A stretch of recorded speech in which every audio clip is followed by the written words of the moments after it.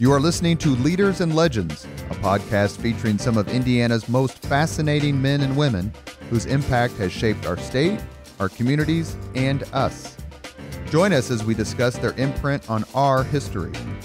Leaders and Legends is brought to you by Veteran Strategies Incorporated, your local veteran business enterprise specializing in public relations, media relations, public outreach, crisis communications, and digital photography. My name is Robert Bain, Principal of Veteran Strategies, former Deputy Chief of Staff to Mayor Greg Ballard, and Communications Director for the Indiana Republican Party. I'm honored to be your host for our discussion. You're listening to Leaders and Legends, a podcast presented by Veteran Strategies, a local veteran public relations enterprise, and sponsored by Girl Scouts of Central Indiana, the Crown Plaza Hotel and Grand Hall and Conference Center at historic Union Station, and McAllister Machinery, your friendly neighborhood Caterpillar dealer. Co-host Danielle Shockey, CEO of the Girl Scouts, is with us today. And our podcast is with two of the most incredibly gifted young leaders I've ever met. And I guess they're younger than me, so I can say young leaders. Ladies first, Shannon Williams, Senior Vice President for Community Engagement, the Mind Trust, former editor and all things bossy at the Indianapolis Recorder.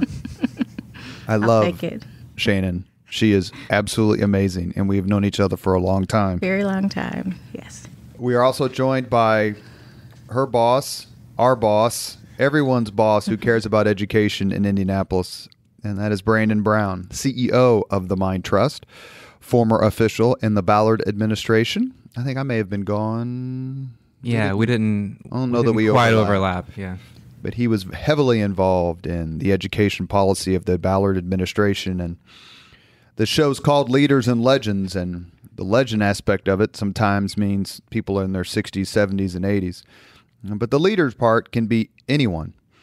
And what the Mind Trust has done under David Harris and under its current leadership is changing the city just as much as any building ever did and any event ever could. And with that, I'm going to pass it on to Danielle, who ought to really do everything in today's podcast, given her extensive education experience. Danielle. But it makes much more of an interesting show, Robert, when you talk with me. So I will pass it back every once in a while. So after Robert's introduction for both of you all, I still think our leaders need to understand a little bit more. Let's start at the beginning. First of all, for the listener who may not understand what is the Mind Trust, can you explain a little bit, what is this organization? What does it represent? How does it work in our community? Yeah. So the Mind Trust is an Indianapolis-based education nonprofit. We were founded in 2006, really as an outgrowth of the mayor's office. So our founding board chair was Mayor Peterson, and he actually continued to chair the board of the organization until about a year ago. And it was with that civic leadership that the Mind Trust was really born. And I think out of the gate, we just had a level of credibility because you had folks like Mayor Peterson and actually a large number of leaders in our city all coalesce around a vision that we needed to transform the educational system, and we needed for more kids to have access to high quality schools. So the goal of the Mind Trust, really was to support fantastic social entrepreneurs that had a vision for new ideas to help improve education, and for those entrepreneurs to get the resources and support necessary to translate those visions into reality. So really from 2006 to 2011, we were very focused on creating an education ecosystem that was conducive to smart people that were mission aligned and who had great ideas, for them to go out and to, really see those ideas be executed. And what happened is that over time, the education system had a growing number of really high-performing nonprofits. We had a growing number of leaders who saw the education inequity in our community as a major problem to solve. And we had successive mayors, Mayor Peterson, Mayor Ballard, and Mayor Hogsett of two different parties work to kind of extend the leadership out of the mayor's office now for almost 20 years. And what has created is we have an education policy environment that's second to none in the entire country. And the Mind Trust is now working in collaboration with both the mayor's office and IPS to grow new innovation schools and new charter schools where school leaders have the autonomy to make decisions as close to kids as possible.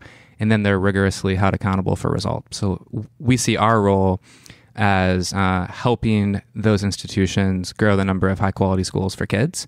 And given the massive amount of change that's happened in our education system, it's very important that we're effectively engaging the community and that we're listening to folks, in particular, the folks that are most impacted by a lot of these changes. And, that's the role that is critical moving forward. And that's why I'm really glad that Shannon's on board. That was a great segue, Shannon. Mm-hmm. So I asked Brandon the question about, what is the Mind Trust and what does it do for our community? But since he segued to you and you've been here, I believe you said a little over a year, tell me what was your path to joining the Mind Trust and why this is an organization that you wanted to be on this team. Sure. So prior to joining the Mind Trust, I've been a journalist and worked in communications for my entire professional career. But always been super passionate about education and advocating for marginalized communities. So I was president of the Recorder for nearly 10 years. And so through that work, we work to educate and help improve conditions for marginalized communities. So I think that's what has been really attractive to me about the Mind Trust. I've been able to really work for an organization that addresses systemic issues head on in a very aggressive way. And when you look at the disparities, particularly around African American and Latino children, that urgency is so important. And so it was just a natural fit. Once I met Brandon and we talked, I just fell in love with his spirit and his passion. He's incredibly talented and was just really eager to work for him. And I think the dynamics of our relationship are really important to making, our work together so successful. And I felt like we would be good almost instantly. I thought we would be a good team. Well, so far, so good. All right. So you mentioned, Brandon, the feedback of the community and really listening to what it is they seek in their education environment for their children and for the community at large. What is the current landscape of that feedback? How has the IPS, the innovation, how has it all been embraced? And what's the evidence that tells you that this is still going the right direction? Yeah. So one thing that I've learned in the years of doing this work is that systemic change is really hard. And, systems have existed in this country now for hundreds of years that weren't necessarily created to provide opportunity for all people, regardless of skin color or their income or their background. And so when you're a nonprofit that sets out to change systems, you're inherently going to get pushback. And, I think a lot of us would be honest, the early years of the Mind Trust, we didn't value community engagement as much as we should. And we really created a hole for ourselves. And for the past several years, we've acknowledged that for systemic change to stick and for it to be sustainable, it has to be led by those who are most impacted by the injustice that we're trying to solve. And that means that we have to listen to the community, that we have to ask families, what do you want to see in schools? It means that we need to invest in folks that reflect our kids and our community. And it just means that we need to make sure that we're leveraging the influence that we do have in order to empower others who are closest to the problem. And, so what that looks like for us is really a long-term evolution from, I think at first we had a lot of civic support. We had a lot of elected leaders who, really appreciated the work of the Mind Trust. But the past, several years, and I would say the past year under Shannon's leadership, we've really tried to make inroads in our grassroots community, and specifically with families. So we need to make sure that marginalized families that have not been at the table for generations are not only at the table, but they're driving change. And they are organized and able to put pressure on the system to continue making decisions that are right for kids. And we see our role as working to empower families and neighborhood stakeholders to have the tools and the resources and the access necessary to effectively advocate for students. At the same time, we have some core beliefs at the Mind Trust. We believe that the combination of a transformative school leader, school level autonomy, and rigorous accountability creates the conditions for a school to be successful. And we don't care what you call that school, but we do think that those are key conditions. And when we look at where the education landscape is in 2019 versus where it was in 2001, when the charter school law passed, it's very different. So right now, about 52% of kids who attend public school within the geography of IPS attend either a charter school or an innovation school, schools where school leaders have contractual autonomy to make decisions at the school level. And we now have a growing body of research that says those schools are producing significantly more academic gains for students relative to how well those students would have done if they didn't have those options. And, there's been multiple studies now from Stanford University. There's been one recent one from a group of researchers who were working out of IU. We have state assessment results that just consistently say these schools are creating much better learning opportunities for kids. And our goal is, how do you scale that up to serve as many students as we can, and how is that done in collaboration with a community? And that with the community is just super important, because this work's not going to be sustainable if it's not being done with the folks that are most impacted. So if the key to success includes the autonomy and the accountability, and I can't agree more, and you have the results that you just described, why retain any traditional models? That's a great question. You must be an educator and really smart. So what I've learned when you're doing systems change is that you have to hold two thoughts in your mind at once. You have to be incredibly urgent and persistent, but you also have to have a semblance of patience. Because these systems were created over hundreds of years. They're not going to be, changed overnight. And the fact is, there's a lot of hardworking educators that are working in a traditional school system every day. There's a lot of kids who are, who are in those schools and, who are learning to some extent. And for us to transform the entire system in collaboration with the community, it means that at times this work is going to seem like it's methodical. At times it's going to drive us crazy that we're not moving more quickly. But the reality is these systems are very durable, and they were created to protect the status quo oftentimes. And bureaucracies get really calcified, and it takes time to kind of, chip away at the mindsets and to, kind of make the progress as quickly as you would want. But I am, really hopeful now that this work is at a scale where it's hard for me to believe that it's going to be rolled back, and families continue to vote with their feet and continue to enroll their children in many of these schools at unbelievably high levels, which gives us the confidence that there continues to be real demand for more high quality schools. And until every single kid in our community, especially kids of color, have access to a great school, we can't rest, and we got to continue to chip away at the system. So I love that phrase, voting with their feet, because I really also believe that to be the case. So those that aren't voting with their feet, and you mentioned kind of this ground game of making sure you're talking to the families, the marginalized families, have you identified, are there some common denominators when they're not making a choice, or making a choice for their neighborhood school potentially, even with that school having challenges? What are they telling you? What's their reasonings? Reasoning for choosing the school that's selected for them because it's the closest to their home, frankly. Yeah.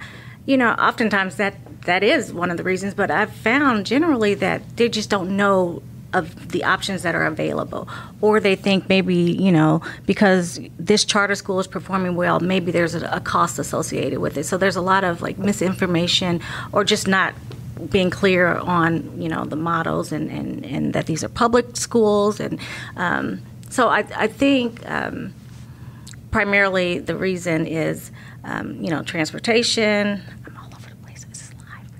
Oh, goodness.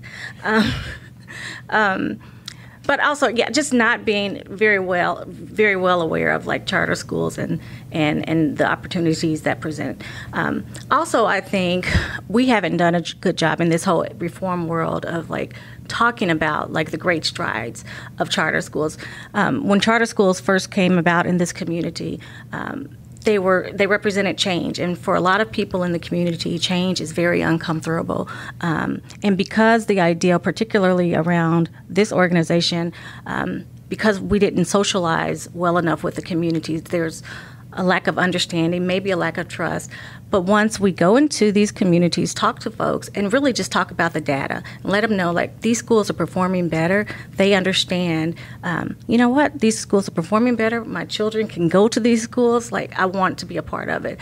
So I think it's, like, our responsibility to continuously educate the community on the positives of these schools. And to Brendan's point earlier, we don't get so caught up in school type. We're all about, like, quality. It just so happens the schools that we support are some of the, they represent some of the best quality around in schools in the city. So how do you infiltrate is the word, like in my mind as I'm picturing this, people who may be hesitant. And it is funny, right? So one thing we all have in common, we've all gone to school and we all think it should look the way it looked when we did school.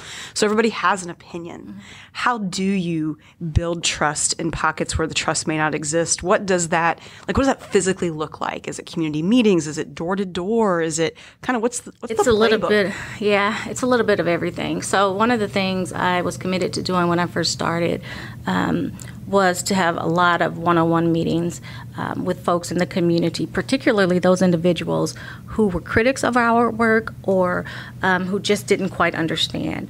And so when you talk about gaining trust, you have to go in a very authentic manner, and in doing so, like, you have to acknowledge the ills of the past, whether it's the 400 years of discrimination, or the 12, 13 years of not socializing the community in a really, comprehensive way. You have to acknowledge where things went wrong, and you have to hear people out. Oftentimes, it's going back to those same people multiple times, because trust isn't built overnight. They're not built, after one meeting.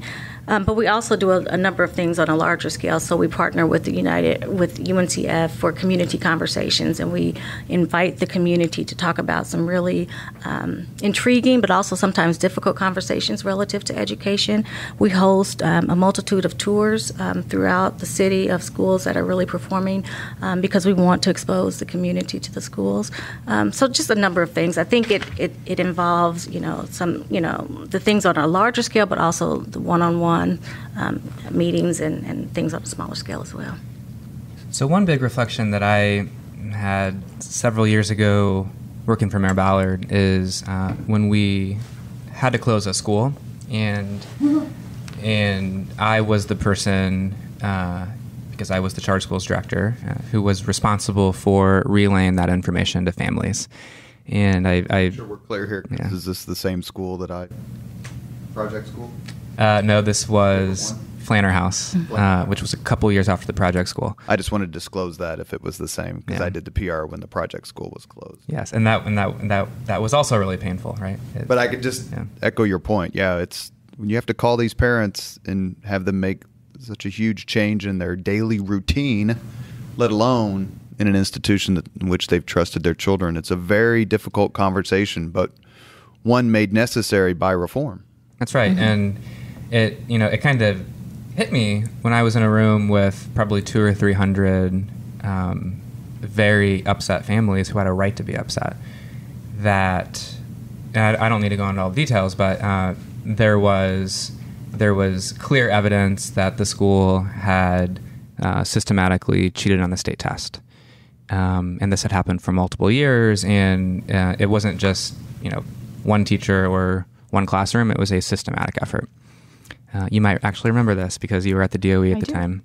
And we could also disclose that, right? Yeah, we've followed each other for a long time. And I remember meeting in a conference room at the DOE, getting briefed on the forensic analysis that did an analysis to see the number of wrong answers that were changed to right, and it was 4 standard deviations more in every single classroom across the school than what you would expect.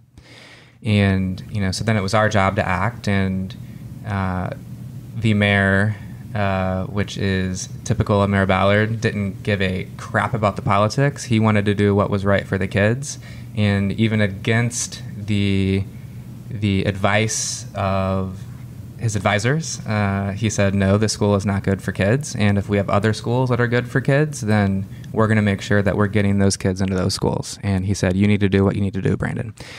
But when I was standing in front of those 200 or 300 families as a young, privileged white man working for a Republican mayor, who actually is very progressive on these issues, right? But he was still a Republican mayor. Why in the world would those families trust me? Right? Every single thing in our country's history and in their lived experience says that they shouldn't have trusted me. And of course, at first, they didn't trust me. And that process showed me the value of coming back and coming back and coming back and showing folks your heart. And the same families that wanted me gone, that first night, were the same families that got phone calls from folks in our office every single day to make sure that they had access to a good school. They were the same families who knew that if they needed new school uniforms for their new school, we were going to pay for it, even if it was on our own credit cards. And it just hit me that night that for work to be sustainable and for it to really be transformative, it can't be a bunch of outsiders coming in telling folks what to do. Because every time an outsider has come into low-income communities with new shiny ideas, folks feel like they're lied to because nobody ever delivers on those promises. And so I actually think about that night a lot and think about how I can make sure that I'm empowering folks that actually do reflect our communities to lead this work over time. And, I think that's really the essential next step at the Mind Trust. How do we make sure that we're leveraging our influence in ways that are that promote sharing real power with folks who are close to the problems? And how can we, over time, start to relinquish much of the influence that we have so that our grassroots community is really leading the charge over the long term? Sorry, you want to ask something, Robert? No, go ahead. Okay. Well, this might push it back in your sphere. I want to talk a little bit at Brandon. You mentioned legislation or Indiana policies that from the very beginning that have made us as a state really second to none in terms of allowing for innovation and reform to happen. Talk about that, the seat that you held at that time when really there was alignment probably from, I'm guessing, the mayor's office and the governor and change agents and people with influence in a lot of ways, all really agreeing. What is that for a layman? What does that mean that Indiana has a legislative set of policies that are like no other? Yeah. So when you kind of scan the legislative landscape in terms of the education reform work that we're doing in Indiana, you're hard pressed to find another state that has the suite of reforms that we have. We have the #1 charter school law in the country. We have the innovation school law, which allows school districts to open up charter-like schools that live within the district, right? So it's a mechanism for school districts to lead reform on their own. And at least in IPS, what we've seen is that in 1970, they had about 105,000 kids. In 2015, they had about 29,000 kids. Literally lost kids every year for almost 50 years. The last 3 years, they've seen their enrollment go up, and that's because of the innovation school work, right? So this amazing lever for a school district to pull to lead the innovations from a school district and not wait for it to be done to you. We've seen reforms in how educators are evaluated, in my mind, with mixed results.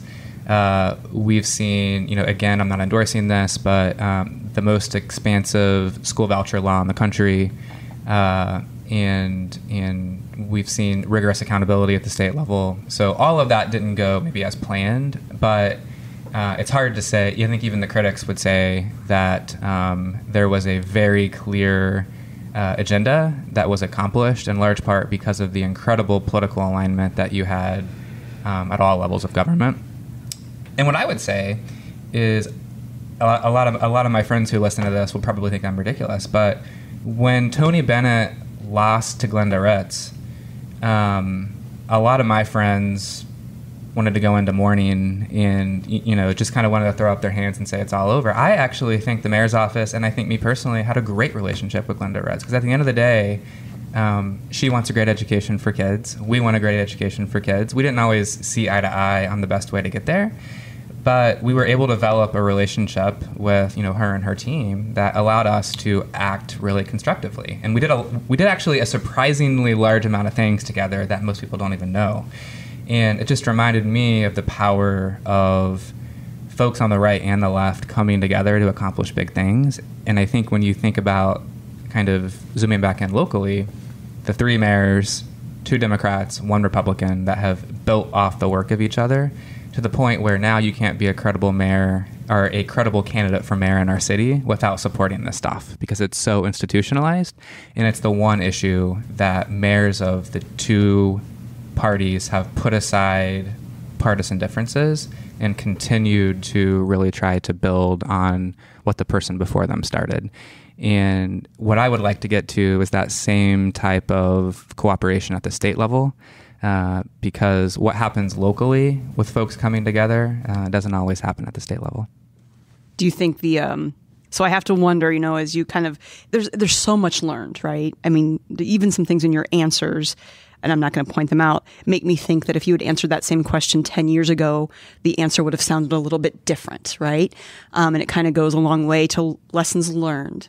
So I have to wonder if there was the City Fund. David Harris was a great podcast guest. It hasn't yet been published, but he talked about how the City Fund is, if I understand it correctly, essentially looking to replicate, but maybe that's a strong word, the same design in other cities that are ripe for reform, education reform.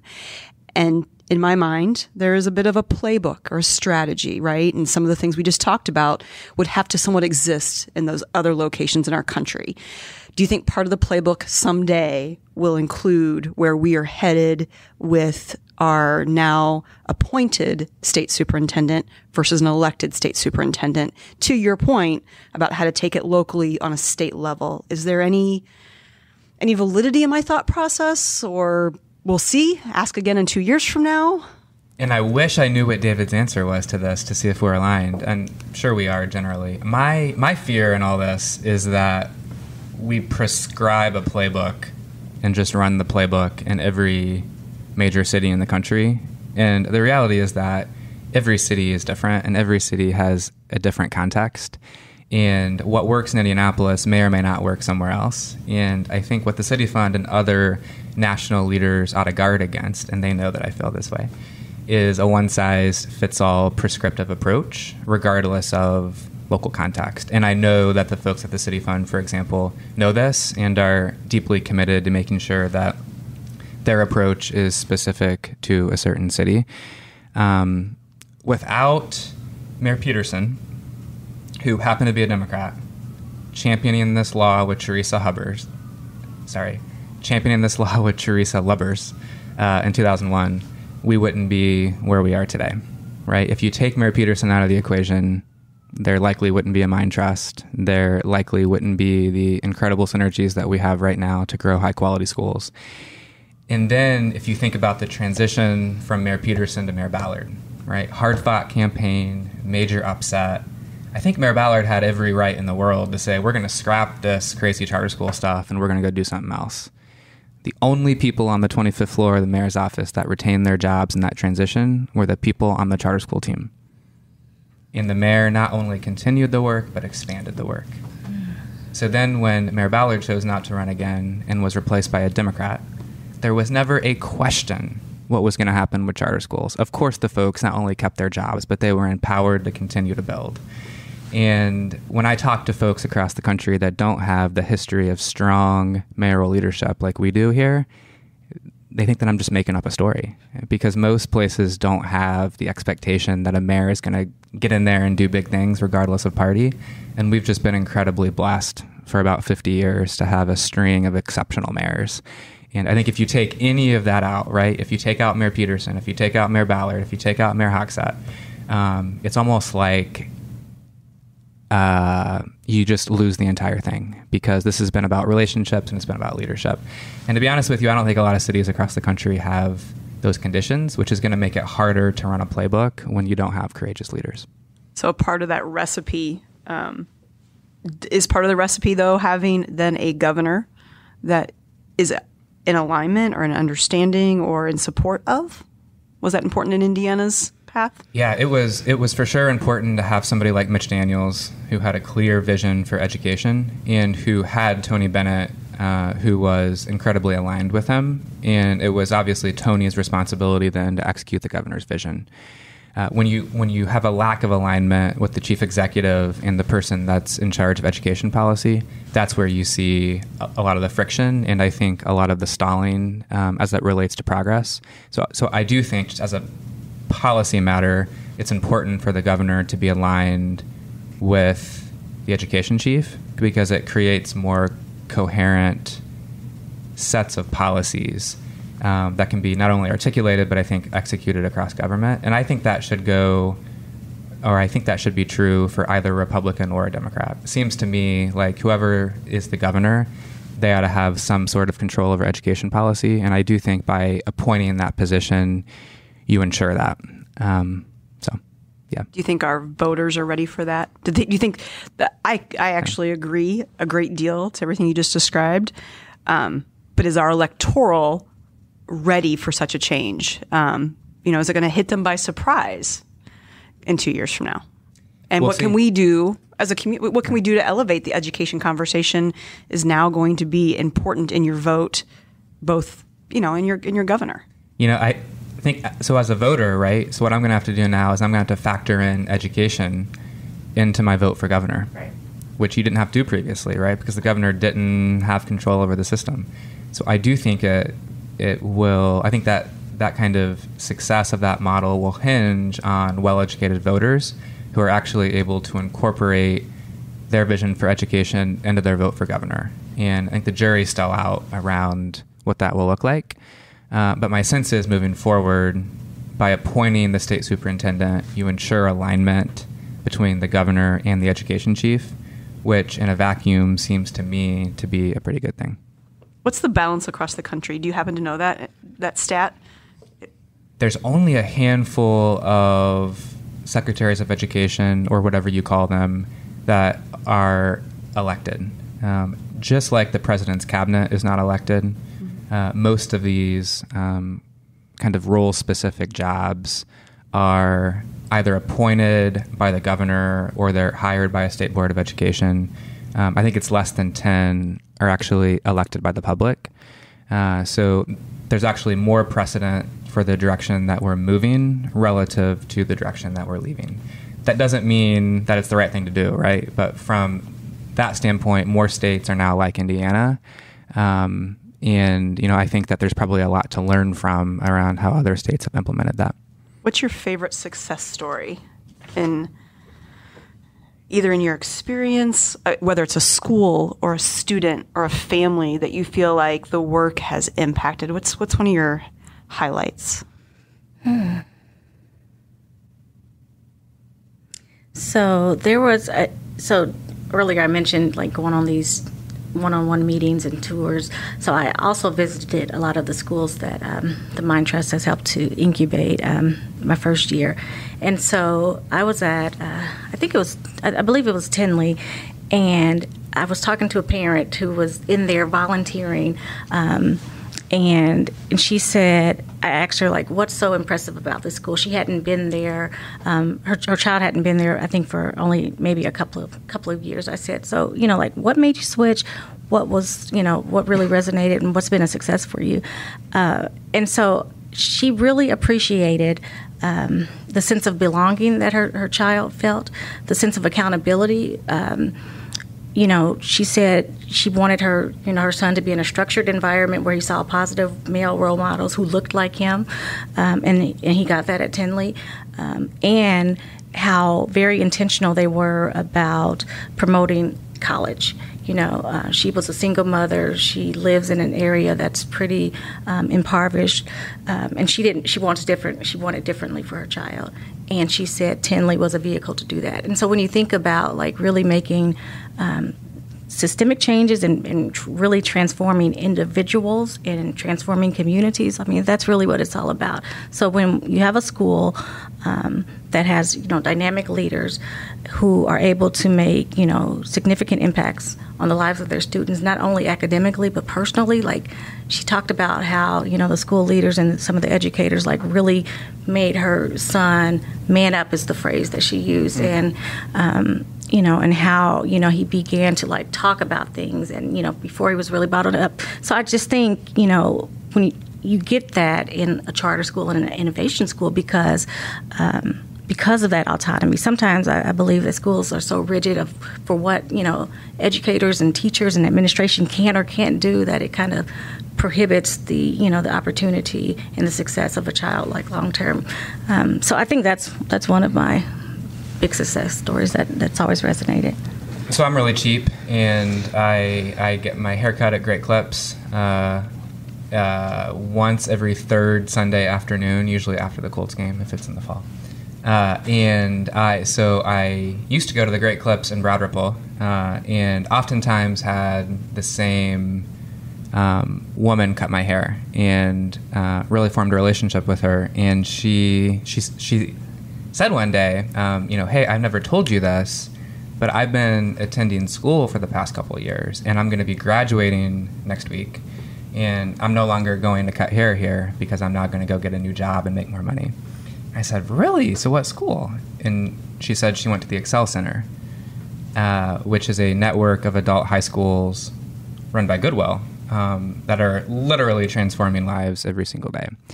And I started crying while she was cutting my hair. I was like, you didn't know this, but I was the charter schools director when that school was approved. And it's really amazing now that you're going to have those opportunities. And, she was probably 40 years old. She had, I think, 3 kids. And, it hit me that the work that we're doing is real, and it's meaningful, and it's got a human face on it. And it's now at a scale where, you can be anywhere. And chances are somebody in the building with you will have access to charter school or an innovation school, and will have had their life changed because of it. I think there are a lot of stories like that, but that was just one that really resonated with me. You're listening to Leaders and Legends, a podcast presented by Veteran Strategies, a local veteran public relations enterprise, and sponsored by Girl Scouts of Central Indiana, the Crown Plaza Hotel and Grand Hall and Conference Center at Historic Union Station, and McAllister Machinery, your friendly neighborhood Caterpillar dealer. I used to read this column in the Recorder. It was called Just Telling It. Mm-hmm. And this fellow named Amos Brown, who I think it's fair to say was a bit skeptical when this movement started. Mm-hmm. Well, he was just skeptical. Insert reason why here. Mm-hmm. But where I give him credit, and I'm very lucky in the sense that he and I had a terrific friendship, is that he was willing to be convinced. And it was Kariga Rausch who helped convince him, who was the charter school boss up in Ballard's administration, retained by Ballard. Mm-hmm. He had worked for David Harris and worked for Peterson, along with Marcus Robinson, who at the time was running Tinley. Amos was willing to be convinced. Shannon, you knew Amos as well or better as anyone. Why do you think he changed his mind on the need for this sort of movement? Yeah. So, as you know, Amos, he loves statistics. He was a data guy. And, I think his initial reservations were reflective of the community in general. Just wasn't very aware of the work. A little skeptical because of, some of the things that hadn't been done on the front end. But I think once Kariga and Marcus went before him, and they probably presented a lot of data to support the success of these schools and why they were so necessary, because he was such a numbers guy, he could not dispute that. And so I think that was probably the biggest thing. He wasn't a touchy-feely guy who, would just agree with you because he liked you as an individual. He had to have something concrete to support his support of you. And so I imagine that's what it was. Yeah. And he went to Northwestern, as I recall, so he knew the value of education. Would it be accurate in terms of opinion, if not necessarily fact, to call school reform, and I know that phrase in and of itself is controversial, but to call the movement to allow parents to have more choices and to increase accountability, is it fair to call that an urban core movement? In other words, in the more rural communities, how many charter schools are there? What percentage of charter schools are in counties that have disproportionately white, let's say 90%, not big urban concentration, for lack of a better term? It's an urban core movement. Is that a fair? I think so, yeah. When you think about the folks most impacted and by the education inequities, and you think about those who now have better access and resources because of reform, yeah, I think that's a fair statement. Is it then more satisfying to the Mind Trust, Mayor Peterson, David Harris, two of you, your staff, when you're able to win over people and leaders and families in the urban core who were skeptical? What is that like when someone comes to you and says, say it's an elected official, no names, just say it's an elected official, or a community leader or a pastor who says, I wasn't down with this 10 years ago, but now I see the results. What's that like? Because you, Shannon, particularly have seen it from both sides, from a member of the media and as an activist within the family. It's refreshing. That's why we do the work. Like, we do the work to, be impactful. We do the work to make a difference, to provide better access to equity. So when we're able to convert or sway over a critic, it's refreshing. And it's really, it gives me inspiration, too, because I think oftentimes they are the best, influencers of reform work. They were critics. They understand why they were initially opposed to it, but they've, been enlightened. And so I think they can, do a better job of convincing others to at least start listening or considering charters. So I think it's definitely refreshing. It reminds us, that even when the work gets tough and overwhelming at times, it's necessary, and that we see value in it. So yeah, I think it's great. So I think one of the most interesting and disturbing trends that we see both locally and nationally when it comes to support for school choice is, I'm just going to call it what it is, the erosion of support from white folks who have had the economic means to always have school choice. And that group of folks tend to be the loudest when it comes to trying to fight against school choice for all kids. And when you look at the polling data, when you just kind of look at the on-the-ground data, it's just clear that the vast majority of families of color support charter schools, support the innovation schools, and want there to be more high-quality choices. That's actually not what we see from white progressives. The majority of white progressives are actually against the work that we're doing. And as a white guy, I got a lot of work to do with other white folks to, have the hard conversations. Certain other white. Yes, to have the hard conversations around, the certain amount of privilege that you inherently have because of the color of your skin and where you live. And sometimes folks can talk a good game and can virtue signal how much they believe in equity, but when push comes to shove, our actions don't always match our rhetoric. And I think we got to make a lot of inroads with white folks to actually join the fight and to make sure that that we are empowering everybody to have access to good schools, regardless of income or race or geography. And I think it's incumbent upon us as white people to have those conversations with other white people. And I think that the national political discourse right now is just really divisive when it comes to this issue and makes the local work harder.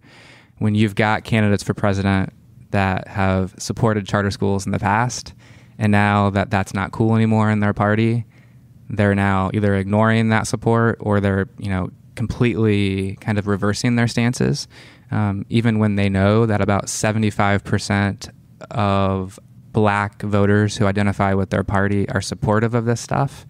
Yeah, that's a real problem for folks on the ground that are doing this work. And I think, we need to start calling this out for what it is. And I think it's incumbent upon me and other white folks, to kind of have these conversations and be relatively courageous about those conversations. Shannon, you are a graduate of Broad Ripple High School, 2000 something. And you're younger than me. Yeah, put it that I'm younger, way. but older than some in this room. Yeah. IPS has, and it was mentioned earlier, IPS has gone through the ringer. Some of it its own fault. I graduated in 86, so let's say that's 33 years. Yeah. Some of it not its own fault. The collapse of the industrial base, particularly on the east side, and the fleeing of families to try to find jobs in industries that are new, because the jobs in the industry that were venerable were gone. Right. But, and I worked for him and directed the IPS referenda, I should disclose, but I really believe starting with people like Marianne Sullivan and Superintendent Farabee, things really started to change. What is your take on IPS 2019, and what advice would you give the new superintendent, Alicia Johnson? That's a great question, Robert. I went to IPS. Yeah, yeah.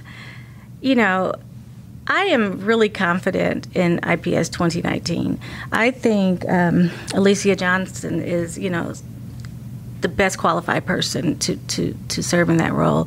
I think, when you look at, and I'm putting my media hat back on, especially when Farabee was superintendent, when you look at his style and how he communicated or maybe didn't do so well with communicating to the community, to teachers and staff and so forth. I think Alicia will definitely be different in that regard, because there are so many challenges within the district that are generations deep.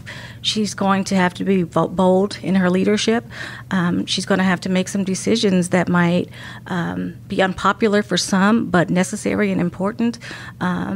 And data-driven too, but I am definitely confident in her ability. There's a lot of pressure on her. She's the first African American, and I just am adamant that the standards are higher for African Americans. The standards are higher for women in general. So she's got a lot of pressure, but I think her shoulders are broad, and she's strong and super talented. And so I think if there's anyone to execute and to turn the district, to continue to move the needle on the district, it's Alicia. I just think I couldn't be more impressed with her and her ability. Does the school reform movement need broadened? Do we need charter schools in rural communities? Do we need that competition? I mean, it's easy to do a quick scan of test scores and SAT scores and graduation rates, and to Brandon's point earlier, my kids went and go to Roncalli because we're Catholic, and we made that decision, and we were able to make that decision. But not far outside of, just because you're not in an urban school district and just because you're not in an urban setting doesn't mean there shouldn't be competition for schools and school districts that maybe have 400 or 500 kids, and it's maybe the only school within 5 or 10, 15, 20 miles because of the rural nature of the setting. When do you think, and how important do you think it is for the reform/choice movement to reach those communities as well? It's a great question we just spent 2 hours on today. I would even take it a step further. There are school districts inside of Indianapolis that have massive disparities, in particular for students of color and for low-income students. And it's my opinion that the exclusive focus on IPS has masked a lot of the challenges that we see in school districts inside of Marion County. And the constant attention on IPS really, in some ways, lets those districts off the hook for confronting the brutal facts, right? The brutal fact is that there's a 48% achievement gap between white students and black students in Washington Township. It's where I live. If you are a third grader in Washington Township, and if you're white, you're 8 times more likely to be identified as high ability than if you were black in third grade. These conversations haven't been had in the public, I think for a variety of reasons, but one of those reasons is because the focus has been on IPS. And I do think that we need to broaden the conversation, and we need to make sure that more kids have access to great schools. I think that's true for township districts. I think that's true for rural areas, and I think it's true for a lot of our mid-sized cities across the state that are going through some challenging times right now. Now, whether or not that means the Mind Trust is going to expand to all those school districts, that's very unlikely. Though I do think it should be our moral responsibility to make sure that we're starting these conversations and that we're ensuring that there's a light shining on the inequities and that there are folks that are committed to working with communities to help to solve it. Danielle, you have one last quick question before we do the 5 questions? Well, my thought process is really around kind of what's next. You know, there's a lot of work that you've continued to, it sounds, of the Mind Trust specifically in terms of incubating school concepts and supporting autonomy and school leaders and all the things. But to make systemic change, to your point, it takes a lot. Is there something in your strategic plan at the Mind Trust that you're thinking, A, I'm excited about this, and you want to talk about, because in 3 years from now, it'll be the thing that you're going to say, this made a difference? Mm-hmm. Actually, yeah. So just a couple of months ago, we launched a new fellowship, an education entrepreneur fellowship centered around parent advocacy. So we understand that parent voice has been eliminated from the education conversation for literally generations, and that's not the best thing to do. And because we believe in equity and we believe in being inclusive, we wanted to make sure that all voices have a seat at the table. And our way to ensure that was to launch this fellowship. So we have a very talented and super compassionate person, Ashley Veerden, who is our fellow. And right now she's getting wonderful training from organizers throughout the country. She's learning, she's building her base, but ultimately she will launch her own independent parent-led advocacy organization, totally independent of the Mind Trust. And so when you talk about systemic changes, I mean, I think that's really putting our money where our mouth is. We're investing over $500,000 in her fellowship. And, we're working to give her the skills to launch this organization. And that's really been transformative. And just really excited about that. On the other end, we are at the beginning stages of a strategic planning process. Right now, we're just in the data gathering stages. So we'll soon be having conversations with folks at all levels of the community to just hear their thoughts on the work that we do, what they feel like we should be doing better at, maybe what we shouldn't do at all. And I think that'll drive our plan and our vision for the future. But just really excited about the fellowship, really excited that we continue to recruit and train talented education leaders, most of whom are people of color. Really excited that the schools we support have really strong support systems, and they are being very impactful in the lives of their students. So, I don't know. Well said. I've got nothing to add. You are listening to Leaders and Legends, a podcast presented by Veteran Strategies, sponsored by Girl Scouts of Central Indiana, the Crown Plaza Hotel and Grand Hall and Conference Center at historic Union Station, and McAllister Machinery, your friendly neighborhood Caterpillar dealer. We are here with Brandon Brown and Shannon Williams of the Mind Trust, and they are about to be subjected to the 5 questions. Ready? Go first. I guess so. All right. Do you want to go ladies first or CEO first? CEO first. Oh, man. Brandon's faster on his feet. What was your first job? Mowing lawns in my neighborhood. Shannon? Burger King, 52nd and Keystone. After I went to school, after school at Proverbial. What was your first concert? The Beach Boys with my mom. New Edition. Marcus Square Arena. The generational difference in these answers with our guests. Tremendous, yeah. If you could recommend any book for someone to read, which book would you recommend? I'm gonna take liberty with this. I'm gonna say the 1619 Project by the New York Times, which I'm making my way through. That provides kind of an alternative history of our country and maybe provides some nuance when it comes to the African American perspective. I think right off the bat, I would say The Warmth of Other Suns. It's talking about the great migration of blacks from the South to, the west side of the country and north. So it talks about the injustices throughout, but also how Post-World War II migration. But also how those individuals were able to build strong black communities in their respective cities. So yeah, I think that's a great book. I'm also reading Howard Fuller's book, No Struggle, No Progress, which really talks about education, education reform, and how, it's an ever-present work that we have to do. Brandon, if you could witness any event in history, be there in person as it happens, which event would you choose? Outside of the Colts winning the Super Bowl this year, that would be nice. Go Jacoby Brissett. Good start. I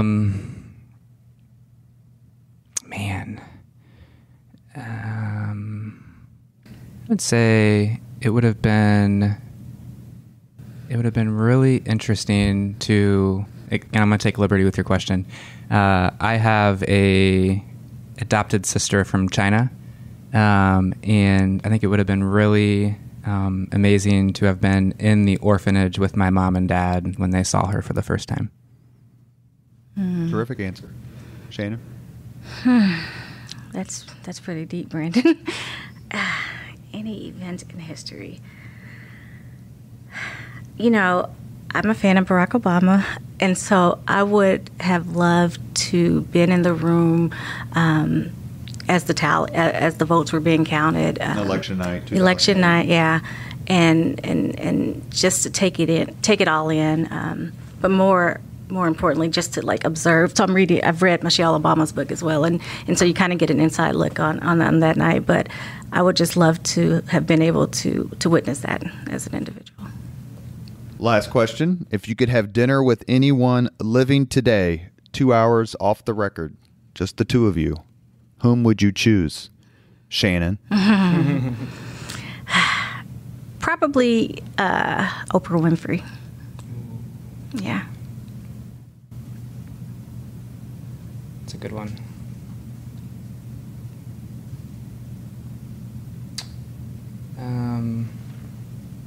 I'll say a random answer. Jim Mattis, to hear what he went through as the Secretary of Defense for our current president. Former General, former Secretary of Defense, Mad Dog Mattis. Thank you, Danielle, for co-hosting today and bringing your considerable education, knowledge, and experience to bear for the people who are listening to this podcast. The transformation of Indianapolis, as hopefully chronicled in the Leaders and Legends podcast, is really a series of stories of people.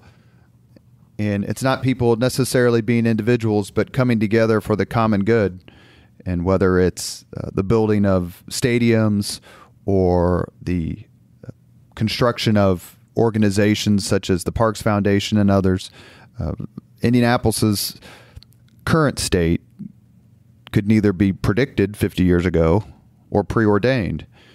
But what is certainly true is that at the absolute forefront, on the Mount Rushmore of organizations of the last half century that are changing lives at every level, the Mind Trust is there. We're very, very grateful, not only to David Harris, who has come on our podcast, but also to Brandon and Shannon for your time and your work and your passion and your friendship. Thank you. Thank you. Thank you. Thank you very much for listening to Leaders and Legends, brought to you by Veteran Strategies Incorporated. If you want to contact us about this program or our menu of public relations services, please send us an email at robert@veteranstrategies.com. That's robert@veteranstrategies.com.